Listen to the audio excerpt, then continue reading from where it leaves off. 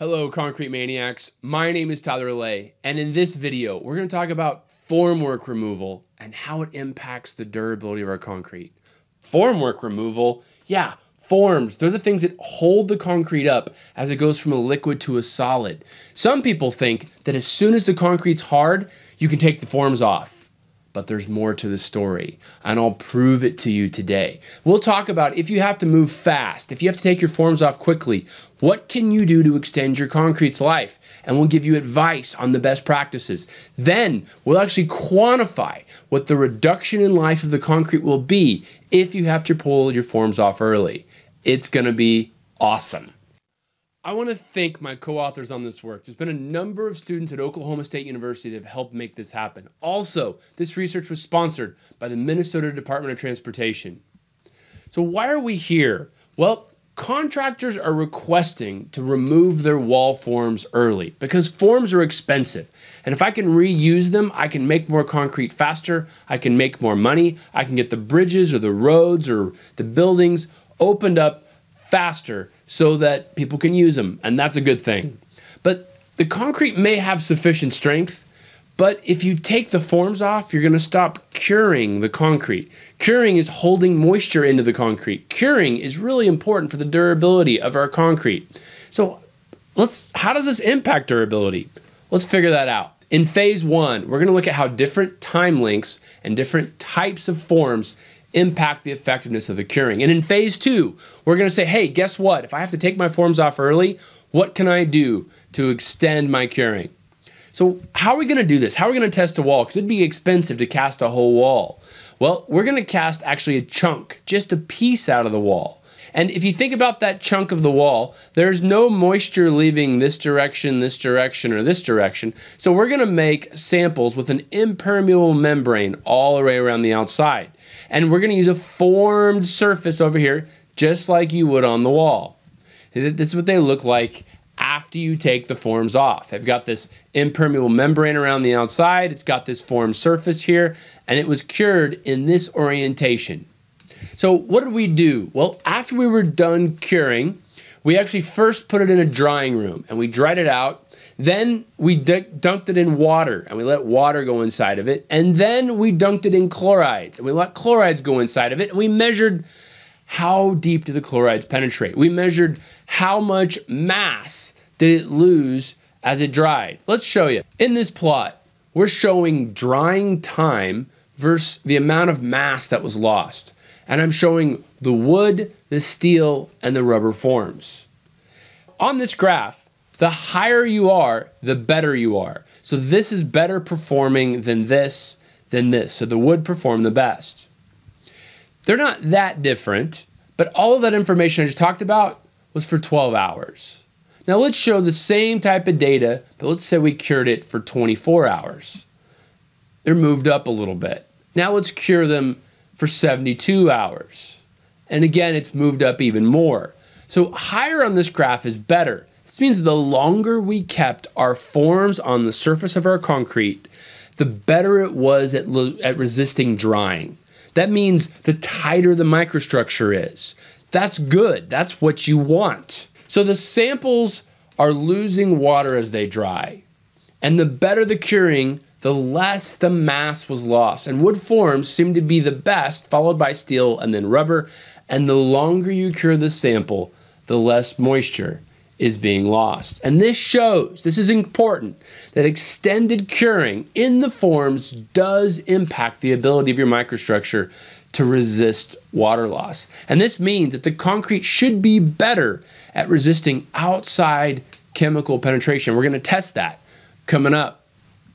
So while there were some differences, there's not huge differences in the types of forms. So I wouldn't make everyone use wood forms. Let them use whatever forms they want to. For phase two, we're gonna use steel forms because it's somewhat in the middle and they're pretty widely used. After we've cured for 12 hours, we're gonna try to extend the curing by using different methods. For example, we may try putting plastic on the outside, or we may try wet curing them, or we may try spraying a curing compound on the outside of them. We're also going to still do the same old curing in the molds for 24 hours and 72 hours, and we're going to compare how all of these compare to one another. In this graph, the x-axis shows the days exposed to drying, and the y-axis shows the amount of mass that was lost. So the more mass that you lose, the worse your concrete is. And the less mass you lose, the better your concrete is. Because it's trying to pull that water out, and so if it does a good job of holding it in, that's good. That's good. And I know it's kind of hard to read these things, but I've got them listed here on the outside in order of performance. So if we left the molds on for 72 hours, that was the best. And then if we're going to take them off at 12 hours, using some kind of plastic or curing compound did pretty well. And then the wet curing didn't do very well at all. I'll talk about that in just a second. And then here we are again at 12 hours. So the sample cured in the steel molds for 12 hours did the worst. And the sample in the steel molds for 72 hours, that was the best. And the samples that were sealed in plastic for 3 days and 7 days and the curing compounds had a slightly lower performance to the samples that were cured in the steel molds for 72 hours. And the wet curing samples, they didn't perform very well. And this is probably because the burlap did not hold the moisture on the surface. What am I talking about? Well, the burlap on the outside, it probably didn't do a very good job of holding it on the surface. Burlap, that's this cloth, and it's got a kind of an open system to it. So when it's open and it's on the side, it's not really doing a great job of holding water in. So that water just drains right out of the burlap. But now if you use burlap flat, that's good. That's a pretty good thing because again, it's going to hold that water. Gravity's going to hold that water down and it's going to keep it moist. So burlap is great on flat surfaces. Burlap is not very good on vertical surfaces. Now maybe there's some other material that does better, but we didn't investigate it in this study. Next, we're going to dunk everything inside chlorides. We're going to let the chlorides penetrate. We're going to cut the concrete and map it with this sweet technique called an XRF microscope. What it does is it takes X-rays and focuses them down to a spot and then measures them on the surface. And you can map the surface of the concrete like this. I mean, how beautiful is this, right? This is a map of the inside of the concrete. And everything that's gray here are aggregates. And everything that these different shades of blue are different amounts of chlorides that have made it or penetrated down inside the concrete. So what we've done in this middle image is we've pulled out the aggregates and you can just see the blue. Dark amounts of blue, then it gets a little bit lighter, and then the gray is the background. That means the chlorides haven't made it there. What we're able to do is compare how deep the chlorides have penetrated into the concrete and compare the different curing methods to see which one's the best. Here's a comparison where we've used the fancy microscope versus grinding the surface. And grinding the surface is time consuming, but that's what some people do, and they test the powder.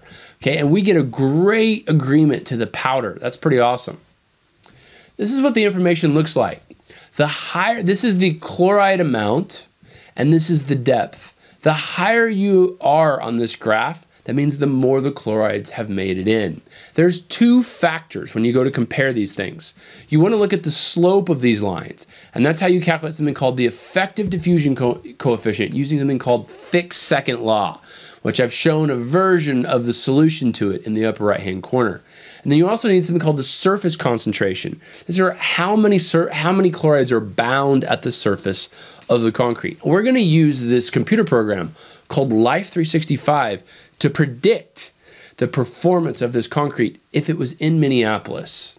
Modeling can be a little bit challenging to do. We're going to use it though to get a relative comparison of these different curing methods. I'm showing here all of these different methods that we looked at. These are all methods that we cured for 12 hours and we tried to use some other type of curing method to extend the life.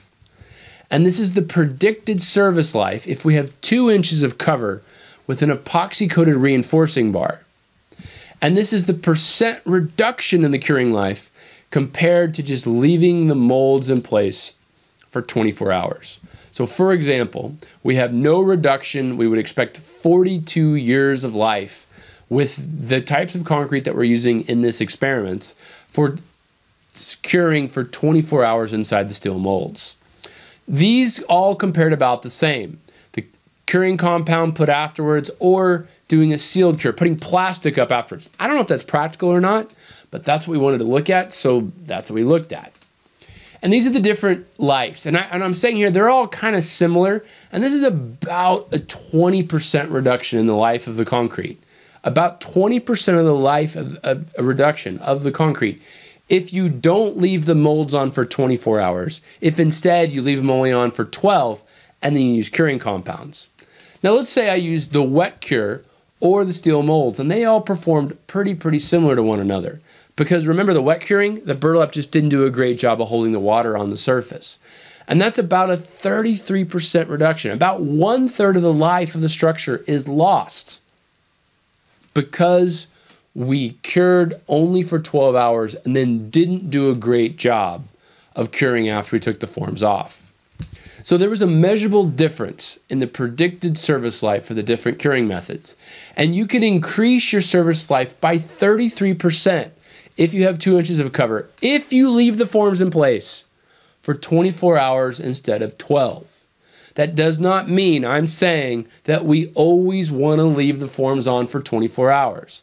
However, if you care about durability, this might be a good thing. You may want to leave the forms on as long as you can.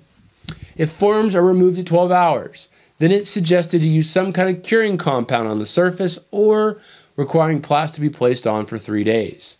And the service life is again reduced by about 20% for these concretes, even with this other supplemental curing that you placed on it. If you want to remove your forms early, there's not really a great way to come back with a curing method that's still going to give you the same service life. And the wet curing samples didn't perform well, and this is likely because the burlap can't hold the moisture on the vertical surface. So what does this all mean? If you care about your concrete durability, you need to leave those forms in place for as long as practical. I realize that's going to cost people money, but guess what? If you're the owner, just pay for it. If you really want the life, just tell them, I want the forms to be in place for X period of time. 24 hours, 72 hours, something like that. Don't worry about the types of forms people are using, and if they have to remove them early, and that's fine if you do, just use a curing compound. And PAMs showed slightly better performance than the dissipative curing compound that we looked at for our study. So in conclusion, curing time within the form does impact the ability for vertical concrete to resist drying and chloride ingress. And there is little difference in resistance to drying between the wood, steel, and rubber forms. And if you're going to take the forms off at 12 hours, then it's recommended to use a dissipative or a PAMS curing compound or sealing for 3 days. Thank you so much for watching. Please like my videos, subscribe, and leave me a comment below. Thank you so much. Take care.